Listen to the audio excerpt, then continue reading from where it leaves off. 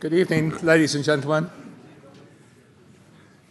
As I fight drum cases behind the lectern in a way that I've never had to do before, I think a sign of an inaugural lecture of a type that we've never seen before here at Keele. It's a very great pleasure to welcome you here to this evening's inaugural lecture by James. For those of you who don't know me, I'm Trevor Macmillan. I have the great privilege of being the Vice-Chancellor here at Keele, and a particular welcome to friends, family of James. It is one of the features of such lectures that we do have a very broad-based audience. And as I say, it looks like we're going to see something quite different this evening. It's not every inaugural lecture that I start with a sentence that says, James was a winner in the Daily Telegraph Young Jazz Musician competition at the age of 17. He, as in fact, best improvising jazz soloist. And then he studied jazz at Berklee College of Music in Boston. Then he went into a career path that is more familiar in these lectures. He did his BA, MPhil, and PhD at UCL in London. And his research was on the metaphysics of consciousness, understanding how thoughts and feelings relate to brain activity, and that was under the supervision of Tim Crane. He continued then for a little while at UCL as a teaching fellow, while also lecturing at the University of Birmingham. He then moved to Keele in 2002, and apart from the research that we're about to hear about in different ways, he's received student nominations for teaching awards pretty much every year since he arrived here. So again, I think a sign of things at Keele, that the interaction between research and teaching is still very alive and well. He published a book on the American pragmatist philosopher Richard Rorty in 2007. And I think that's one of the landmark publications for him, because that book has become pretty much a standard text and has actually set the theme for much of his research and much of his publication activity over the period since then. In 2015, he was awarded a fellowship by the APRA Foundation in Berlin for a jazz philosophy fusion project. Now I think we're moving into where we're seeing this evening, and that was an original idea developed on various independently released albums that he's released during that previous decade. In 2016, he published Philosophy in a Meaningless Life, and that was the product of almost 10 years worth of effort and work, and actually was responded to by various philosophers around the world in a book that was published a year later, in which he had the opportunity to respond to some of those comments by other philosophers around the world. So I'm not going to say any more. So we now are about to hear formally the inaugural lecture of Professor James Tartgalia. I'm going to tell you the meaning of life, a jazz philosophy fusion performance with live music. James.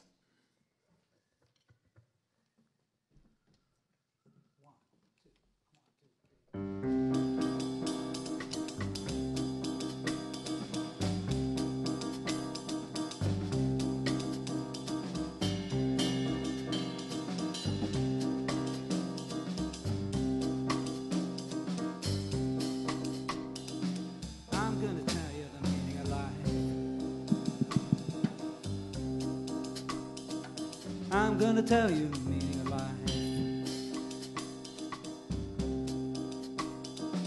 I'm gonna tell you the meaning of life. Ain't gonna cause no stress. I'm gonna cause no strife.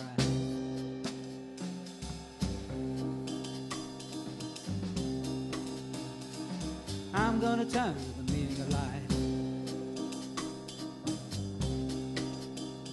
Yeah, I'm gonna tell you the meaning of life.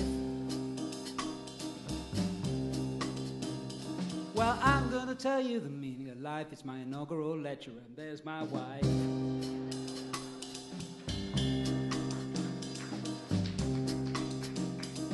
We're gonna ask the question of the meaning of life. Man, you really gotta ask about the meaning of life. Well, some folks say that the question ain't real. They need an education. They should come to kill.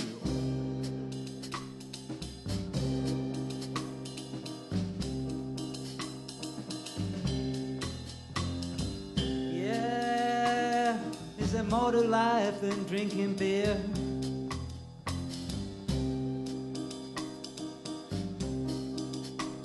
Well, is that a question we should hold at bay, or should we get on our knees and start to pray?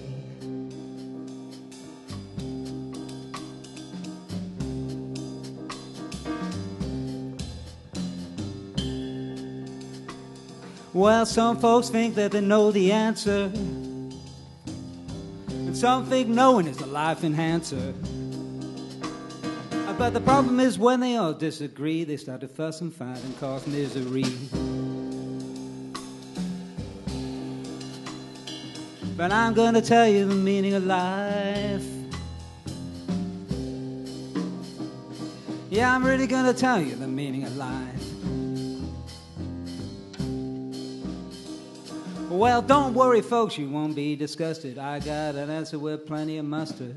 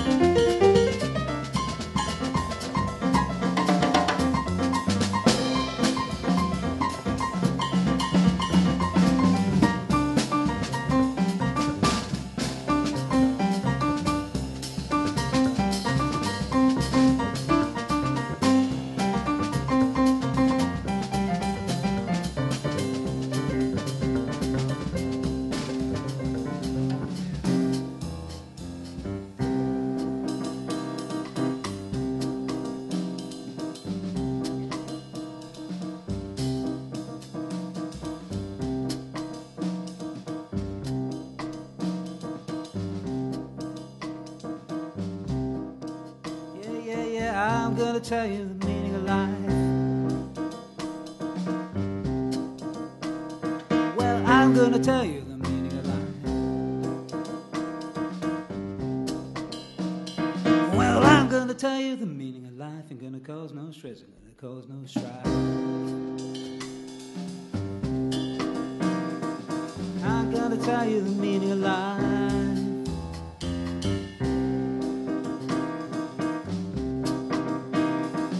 I'm gonna tell you the meaning of life.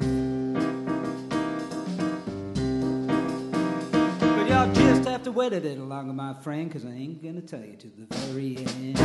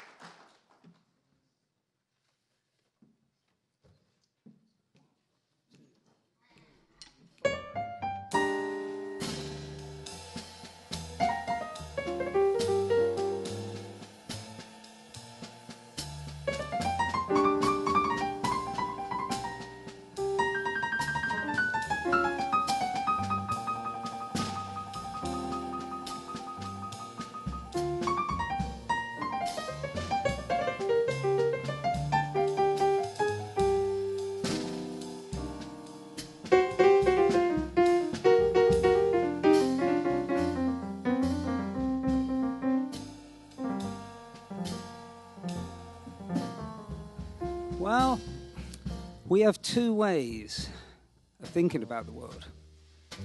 One of them is objective thinking, and the other one is subjective thinking. These are both natural. These are ways that you all used to thinking about the world.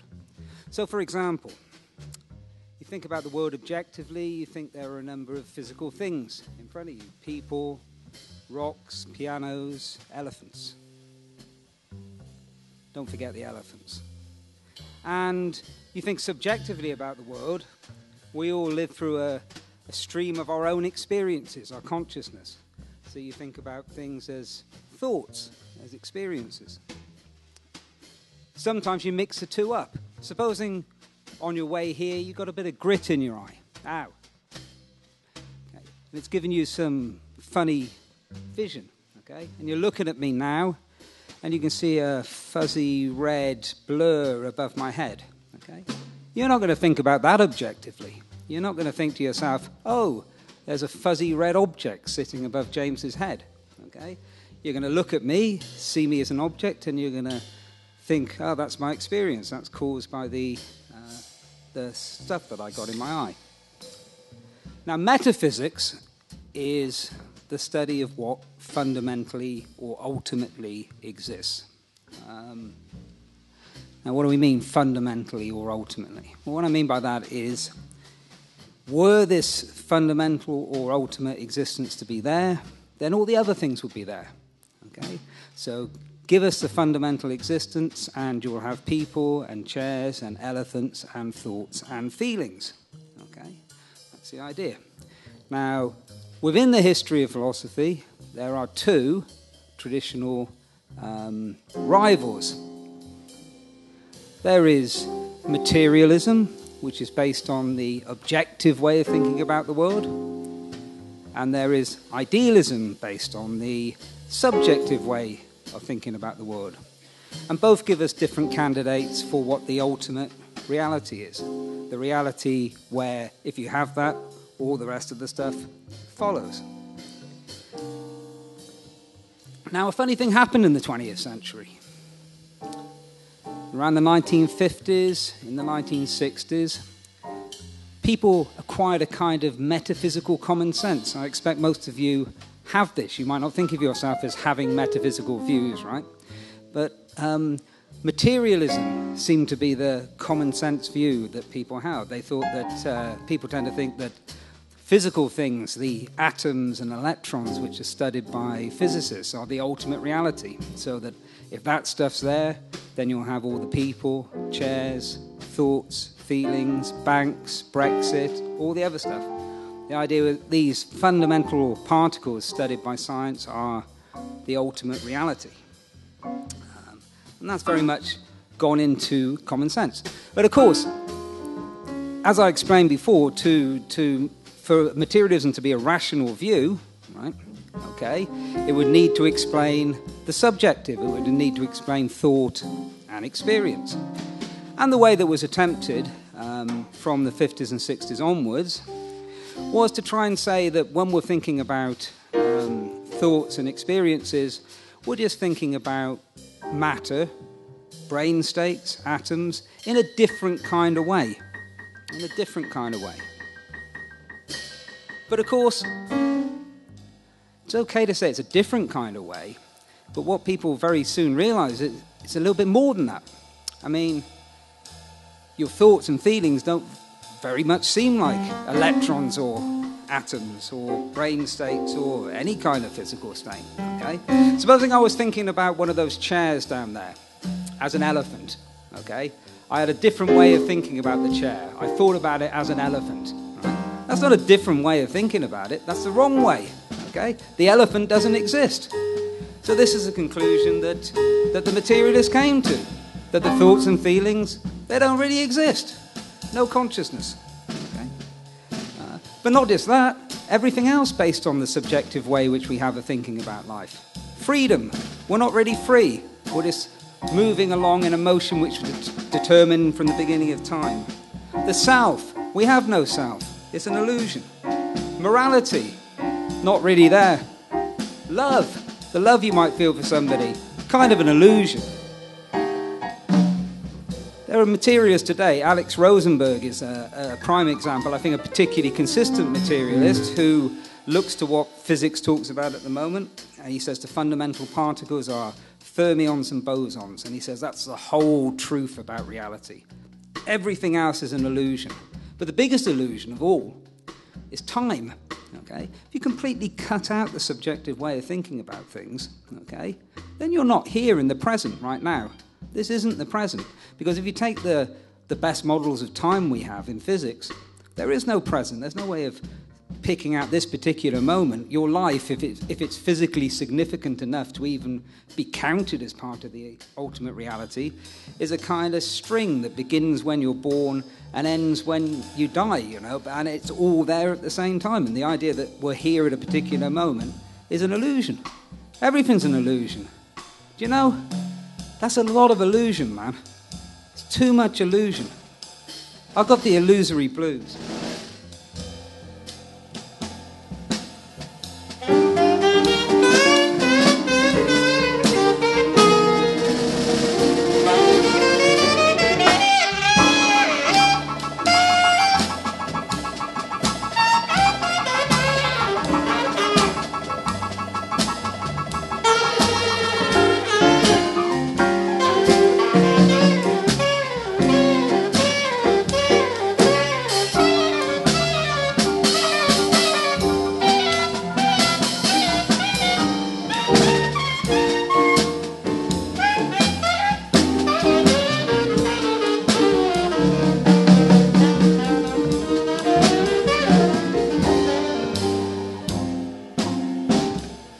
Yeah, that's better.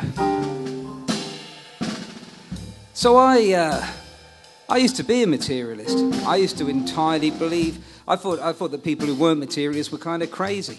I spent my whole time as a student. I did my PhD on materialism, trying to make more sense of it. Even when I got to Kiel, I was a materialist. And then you know what I realized? I realized I've been duped, tricked, conned, hoodwinked. Okay. And part of it was when I started to actually look into the history of this, okay?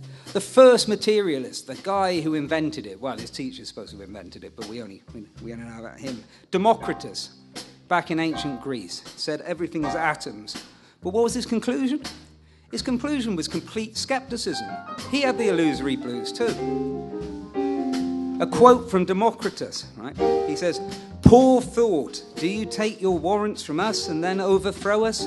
Our overthrow is your fall." He ends in complete skepticism. But then something happened with materialism in the course of history.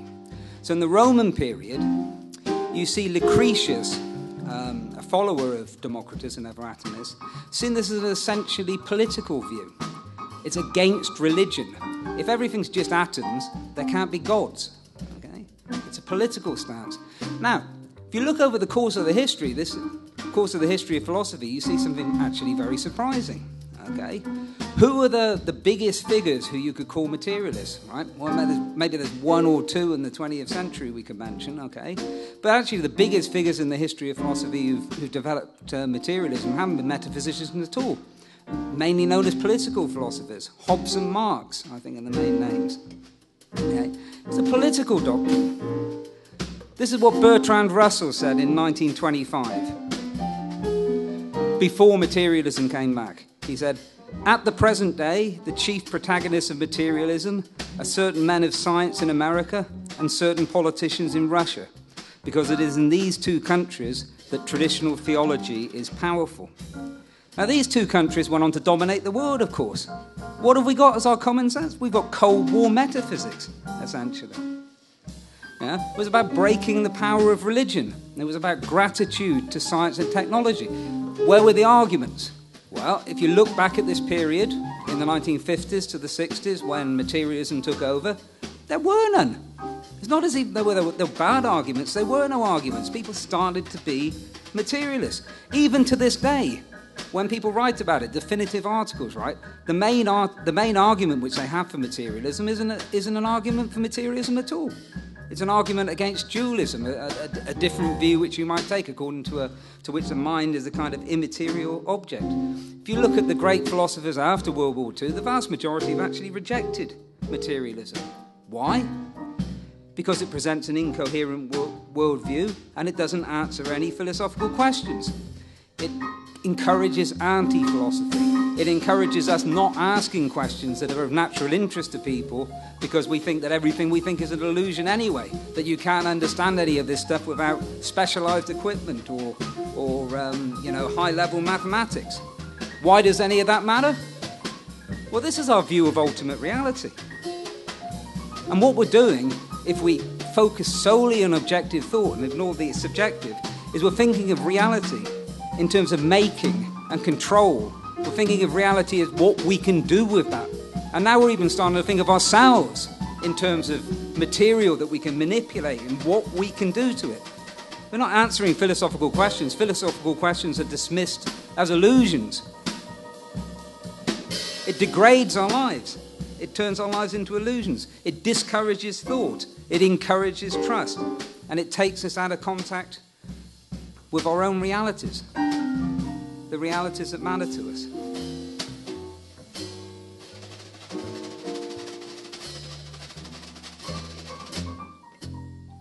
I got the illusory blues, and man, it's gotta stop. I got the illusory blues, man, it's gotta stop. Because if your philosophy's rotten, what you gonna build on top?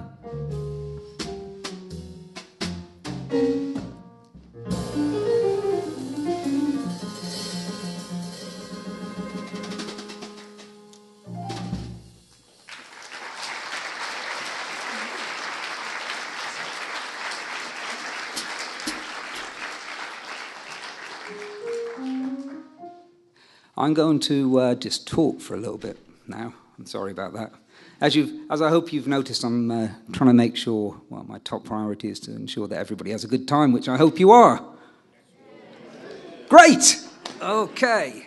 So let me continue, because this is a kind of lecture, okay? Let me talk about technology. This is a subject of the book which I'm writing at the moment. We live among what I call ceaseless technological advance.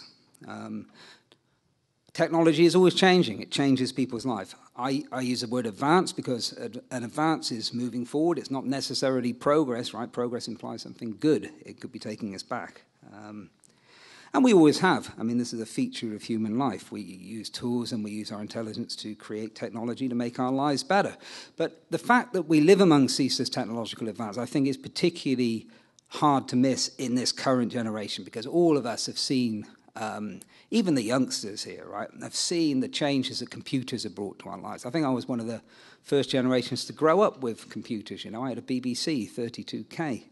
And now, I think probably most people in this room spend most of your working day sitting there looking at a computer or you're looking on a mobile phone. Huge change, right? There are massive changes which are currently envisaged, okay? The technological advance is getting faster. It's accelerating. And soon, maybe it will be driven by machines, so not human beings. Now, this has happened to a certain extent ever since the scientific revolution of the 17th century, where a lot of the philosophical advocates of using science to change our lives and improve our conditions would talk naturally about harnessing magic, about taking magic, learning to wield magic ourselves for the betterment of human beings. Now, where you think when that's taken us, obviously it's made huge changes and massive improvements. There are now a lot more of us living happier lives. But you have to remember we've had some near misses incredibly recently. I mean, 1962, the Cuban Missile Crisis, okay? Just absolute flukes, okay? We didn't have a full-on nuclear war. For instance, one example is of a Russian submarine captain who refused to fire a nuclear missile. 2 others were encouraging to, but it required 3 of them to do it. He wouldn't do it. It would have almost certainly provoked all-out catastrophe. That could have been the end of us. So we now have enormous power. We have this power to destroy ourselves with this technology. But is it being guided rationally? Are we being careful how we develop this, given that we live in a world with various historically entrenched troubles, that we're not the most peaceful species that's ever walked the earth? I don't really think that's true. I mean, all around the world you hear about scientists racing to find the next discovery. There's a race. Who can be the first out there? Do we think ethics panels can be trusted to hold back these things? Well, if you actually look at the history of what's happened, rarely. I mean, sometimes they slow down these developments. What do you think would happen if somebody worked out a new way of manipulating subatomic matter, which could create an even bigger bomb than the nuclear bomb? Do you think they wouldn't publish that? I think somebody else wouldn't come along and do it in a different country if they were banned. But what is driving it? Well, a large part of what's driving this new technology is, as far as I can see, the arms industry. That's where lots of the big money goes in. That's where all the big money is going into artificial intelligence at the moment. Vladimir Putin recently said that whoever controls artificial intelligence will rule the world. And another part of it is the free market. Okay, if we buy into things through advertising, peer pressure, etc., we encourage that. Is that a wise way to develop this power which could end all of our stories? Whatever you think about how we're using technology, I think everybody could agree that a complete end would be pretty disastrous, the ultimate disaster. And another thing to remember is new tech gives us new powers, but it continually ages. Like nuclear weapons one day, right, we hope, will be something which is like Victorian technology or Georgian technology or medieval technology, right? How easy is it to get hold of any of that sort of stuff? Will we be here in 1,000 years? Well, reading people write about philosophy of technology, I'm always quite amused, maybe I've got a bad sense of humour, to see that a common explanation which is put out there of why we've never, this has been going around for years now, decades, why have we not encountered alien life? Well, there are a lot of philosophers out there who think, that when a species reaches a certain level of technological development, they inevitably destroy themselves. So the reason we haven't encountered any alien life is that the ones that got clever enough to contact us blew themselves up. It's quite a depressing thought. What's our situation with technology at the moment? This seems, I think we're in a state of what I call technoparalysis. We look at these new developments which are coming, biological manipulation of ourselves, artificial intelligence, and we sort of look at them as if they're meteors coming towards the Earth, and we hope they're going to explode into roses, and we hope we'll be okay, Some people are worried and resigned to it, but, we're not doing anything about it. Technology is something which you can use for good or for bad. But ever since the Enlightenment, materialists have seen it as an inevitably benign force, something which, cannot help to help us out, In a recent book called The Inevitable, Kevin Kelly, who was one of the pioneers of the internet, he said, you can't fight the forces of physics, Certain technological developments will happen. It's just inevitable. So we just have to accept that, artificial intelligence will probably put us out of jobs and cause great misery around the world. But, that's all there is to it. You can't fight the physics. You know, I thought physicists were people who got up in the morning and brushed their teeth. You know, apparently physics is a force which is beyond our control. Steven Pinker, a psychologist, he thinks the meaning of life itself is to drive forward progress with science. He thinks that's the meaning of human existence. Against this backdrop, which I think materialism encourages, I'm going to tell you the story from ancient Greece of the Titanomachy. This was the war between the gods and the titans. The gods, the Greek gods, represented everything which was good and everything that was bad in human beings in an accentuated way. The titans, on the other hand, represented the raw forces of nature, right? The raw forces of nature. And they had a battle, and the gods won, and the gods saw that these forces needed to be controlled, so they buried the titans deep down at the bottom of the earth, underneath the earth. And one of the titans gave us fire. He gave us technology. And then throughout history, you have warnings about uses of technology. So the story of the Garden of Eden, Adam and Eve, the apple of knowledge, okay? Pandora's box, okay? Released her curiosity, produced all these terrible things for us. Icarus, whose technological developments led to the death of his son by flying too close to the sun. Frankenstein in the recent era. The Sorcerer's Apprentice, right? These are stories we've had throughout time. But I want to think now about just the story of the Titans with the gods trying to enclose the Titans. And we've got a song now which is sung by a Titan.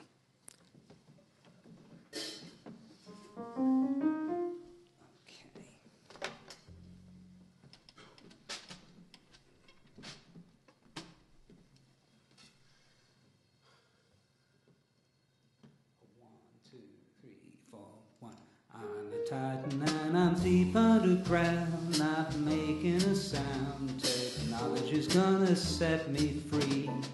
Boom shakalaka, it's certainly not deliberate. Well, I'm not insane. The reason I cause havoc is I haven't got a brain. Now your gods are distant, I'm not on a reign. So when you break the shackles, I'll climb out and stomp on your planet once again. I'm a Titan and releasing me's tricky. Gods are so picky. Luckily science is really smart. But when you pull it off, don't think for a second that I'll behave. Well, any guy can tell you that a Titan's not a slave.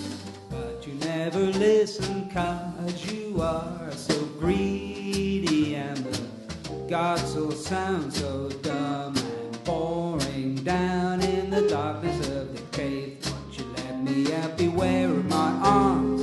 I'm boom shakalaka, all my stompity charms. I'm boom shakalaka, when you breathe I will cry. I'm boom shakalaka, when I sneeze you will die. Boom shakalaka, when my veins fill with lust. Boom shakalaka, all your treasures will tremble into dust. You keep digging and releasing my magic, isn't it tragic? Pretty soon you will break my chain. Then it's apocalypse once I reach the surface. Don't bother to pray. Well, sorry if I burn your children away. Titans like to run and jump and play.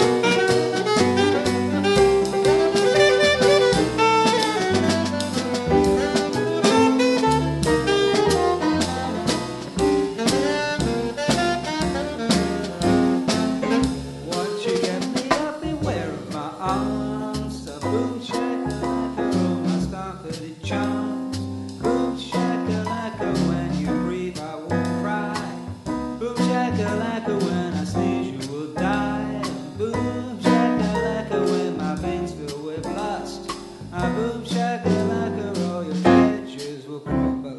I'm a titan and you want all my power till it goes sour. I can give you eternal life, but you're not getting it. You can split my atom, that's nothing new. I've got so much more in store for you. I'm about to turn on life.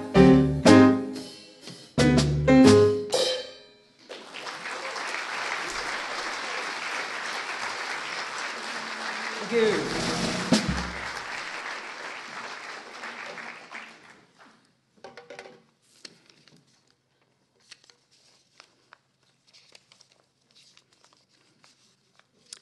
So, that painted a bit of a dark portrait. I want to bring in a little bit more optimism here. You know, over the years, religion and science have often been at loggerheads. There have been some attempts to merge them, some rather notorious kind of religious sciences of religion, but you know, it's been a pretty serious business at the one over the years. When religion was in charge, you could get burnt at the stake by saying the wrong thing in science. Communist Russia, you were in big trouble if you were in the church. So they've often had major battles, but actually they have a lot in common.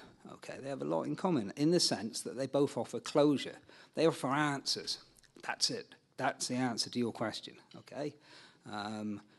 If you were curious about this, we have an answer here, and we have experts, whether it be the priests or the scientists. They give you closure. People like closure. Now, philosophy, which is in a sense somewhere positioned between religion and science, doesn't offer you closure. It offers you openness. It asks questions, and it doesn't necessarily give you answers, but it encourages you to take up a view on those positions. Now, materialists have often used this against philosophy. They've said, you know, philosophers have been asking these questions for 2,500 years, and they still haven't got any answers. How useless! Let's get rid of philosophy. We've been hearing that for a couple of hundred years now. But that completely misses the point, right? That's actually entirely successful. That's complete success for philosophy. We managed to keep a conversation open over 2,500 years, right? We managed to keep an open conversation on these questions. We didn't exhaust the possibilities. We had different rational perspectives being on them. It got people to think. It kept people's minds open, right? And they still do. We can refresh these problems for the present day, and people can still encourage this openness, this thinking about the world. Now, this is what we need, it seems to me, if we've got any chance of addressing ceaseless technological advance. We need openness. We need people to think about big issues, to not think, oh, well, there are experts out there who know the answers, right? But rather to form your own rational opinion, right? If there are experts who know things that you don't, right, you'd be pretty foolish not to listen to them. On the other hand, right, you can still have a position on a view which you thought out, which you think that's true. It's openness, right? Don't expect it to just be closed off and then you don't have to think about it.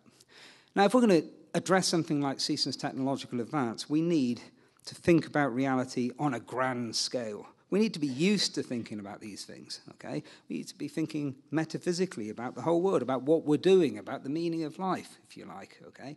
About what human beings are doing. This isn't going to be solved top-down. I mean, if somebody of the status of Stephen Hawking, who's a scientist, so obviously very important in our in the kind of sort of materialist culture we have, can think that, you know, artificial intelligence is inevitably going to spell the doom of humanity, which he did, and it makes not the blindest bit of difference. That's not going to work. It can't be top down. It's got to be bottom up. We've got to have people, ordinary people, thinking about philosophy. It can't be an issue which is just for the elite, which is, to be honest, essentially what it's been throughout its history. So that's how I think you can possibly do something to address this question. Universal philosophical education from an early age, when children, at the age of 4, you know, they ask these questions. They're interested in philosophical questions, and it's tended to be closed down. We're told that there are answers. We're given closure. And instead of encouraging openness, we expect you to say what the answer is, you know. If your kid asks you, you know, why the world exists, you shouldn't just close that line of questioning down, right? You just say, great, you've joined a line of questioning which many great people have been involved in over the years, and there are various different ways you can think about it. Well, materialists tend to disagree with me on this. Lots of materialists think that we're doomed and we need to do something about technology, but they've got a different solution. Theirs is totalitarian. They say, we adjust ourselves. Human beings aren't good enough to deal, and this is a standard materialist response, we're not good enough to deal with the new technological power we're creating. So we have to adjust ourselves. We have to morally enhance ourselves, have to have some brain surgery to make us think what somebody who thinks that moral enhancement and forced surgery on our brains is a good idea, right? We're going to get their conception of morality. No thanks. So that's the view that I think is the only way we could do this, some sort of bottom-up approach whereby people, including the scientists, the technologists, the business people, okay, are kind of used to thinking about philosophical issues from an early age. We've got to stop thinking it's outside of our control, that it's built into the atoms, because that's a false metaphysic anyway. I mean, I think any philosopher should realize, once they say that there's never actually any argument for it, philosophy should always be based on reasons.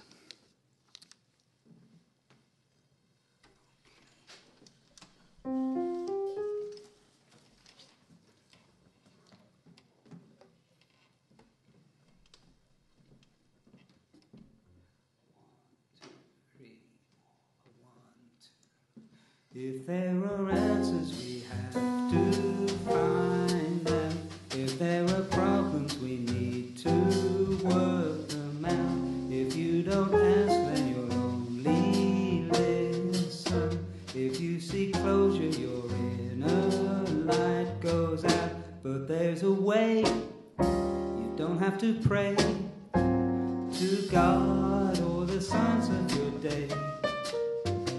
Plato asked and he found transcendence. He saw reality stretch outside of time. Just place your life in that wider context, and then you'll never just want to toe the line. You'll have your say, it won't go away. When others make plans for your life, for once you've thought it through, know what to do. You'll have your own idea what's true. People will predict you as if you were free, and that's because predictable objects make lots of money. Are you just a robot determined by all your genes? If you're not, then don't be a cog in their machine. We have lives of very different. We rarely stop to consider what's outside. But if you're blind to the bigger picture, then you're a pawn in a game they want to hide. But if you think, discover the link, you'll see where we're heading today. Technology is blind, so we gotta find philosophy of soul and mind.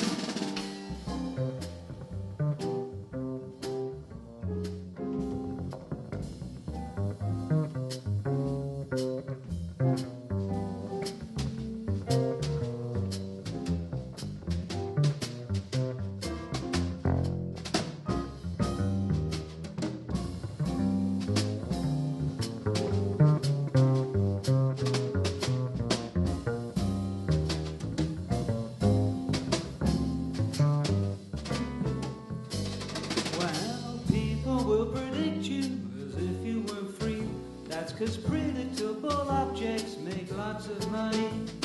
Are you just a robot determined by all your genes? Well, if you're not, then don't be a cog in that machine. We all have lives that are very different.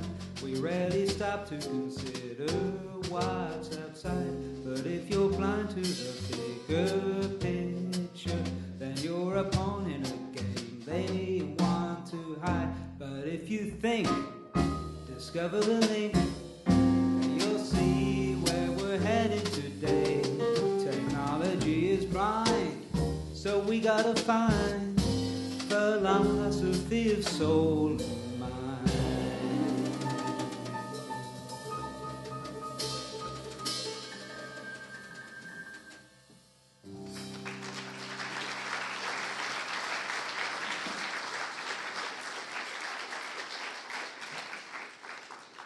Okay, well, I told you I was going to tell you the meaning of life, so I'm about to tell you the meaning of life. It's about to come. Not much longer. Okay, so it's a good question. It's a very good question, right? What is the meaning of life? What is that asking? Well, it's asking, why do human beings exist? Why are we here, right? Okay, this must be something that everybody's thought about. You know, why am I even here at all, right? And the answer to that wouldn't be, you know, well, my parents met, etc., right? Because that's going to push the question back a stage, or there was a process of evolution. That's going to push the question back a stage. You know, why is there anything at all? That's the big question, right? And is there a reason that there's everything at all, which gives us a reason to act a certain way in our lives? You know, some reason to do this or do that. Okay. Well, it seems to me there are 4 options you can possibly take on this question. The first one is that there is a meaning of life, okay, and it's a good meaning. Most religions will tell you this, okay. So this is, if you like, the standard answer, right? So we were created for a purpose, and if we live good lives, we'll be rewarded. And you know, why does reality exist? Well, we're not supposed to ask that, because maybe the nature of God is self-explanatory if you understood it, or something like that. Okay, so that's one option. Another option is that there is a meaning of life. It's a bad one. Okay, we're going to suffer. There's not very much we can do about it. There have been various misery gutses in the history of philosophy who thought something like that. Okay, so that's another option. A third option is there is a meaning of life. There's a reason for the whole of reality being here, but it's pretty much neutral as far as human beings are concerned, right? So there's a reason for reality, but it doesn't really tell human beings whether they should do this or that. Okay, we're kind of irrelevant. Okay, not those 3 answers don't require the existence of God, but you know, nevertheless, some kind of creator would make an awful lot of sense, and it's a standard answer if there's some meaning built into reality. Okay. The 4th possible answer you could give is that there is no meaning of life. Okay, this would be a perfectly reasonable answer to the question. If I said, "What's the biggest elephant in this room?" Okay, and you said there isn't an elephant in this room, that would be a perfectly reasonable answer to a question in that form, right? So what the answer to the question of meaning of life might be that there isn't a meaning of life. Okay, but note, if that were the answer, okay, it would be different from the other 3. Okay, because if there is no meaning, right? If there is no meaning, then this is just a fact. It wouldn't be an evaluation anymore, right? Because in order for an evaluation to say things are good or things are bad, okay, you need the meaning to be built into the nature of reality, okay?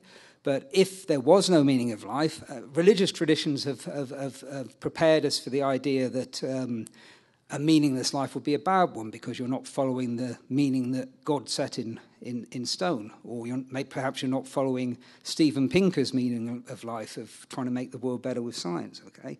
But if there is no meaning of life, this wouldn't be a bad thing, it wouldn't be a good thing, it would be a neutral, entirely neutral thing. As I like to think of it, we'd be here with nothing to do, okay? Why would that be a concern? It wouldn't, so long as there's lots of things that we want to do.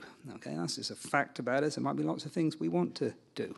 Okay, so I'm now going to reveal which of those 4 answers I believe. Okay, but because this is philosophy, because it's about openness, right? Okay, I don't expect to have persuaded you in those few words. Why the hell would I? You could read my book. Okay. I don't expect to have persuaded you at all, right? So I'm going to give you 2 options on the screen. Right? I'll tell you when you need to sing. We're going to sing it 3 times, okay?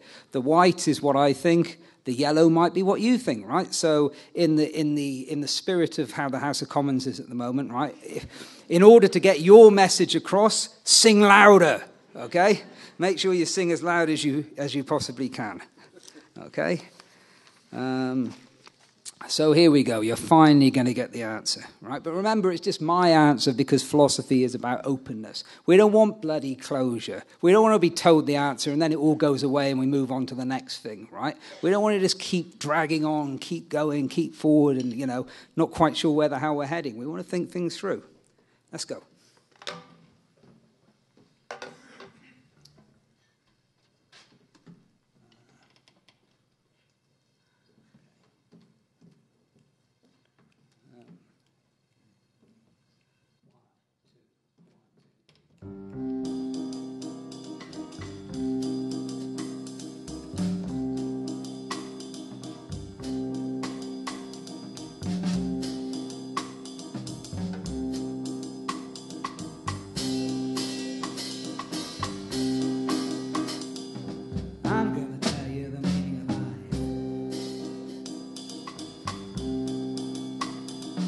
I'm gonna tell you the meaning of life. Well, I'm gonna tell you the meaning of life. I'm gonna cause no stress, I'm gonna cause no strife.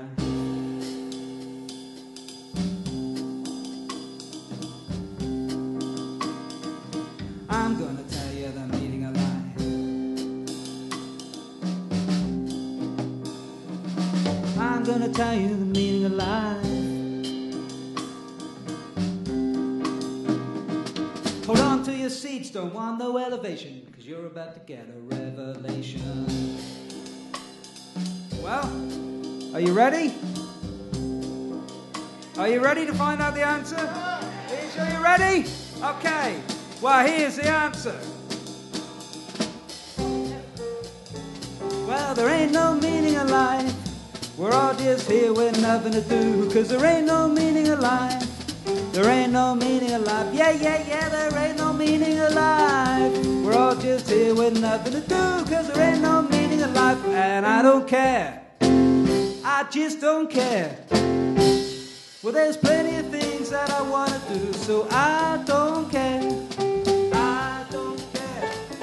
I don't care. There's plenty of things that I want to do, so I don't care. Now, together now. I don't care. Yeah, I don't care. There's plenty of things that I want to do, so I don't care. And again now, I don't care. Yeah, I don't care. There's plenty of things that I want to do, so I don't care. By the time now, I don't care. Yeah, I don't care. Well, there's plenty of things that I want to do, so I don't care. Life is meaningless, and I don't care.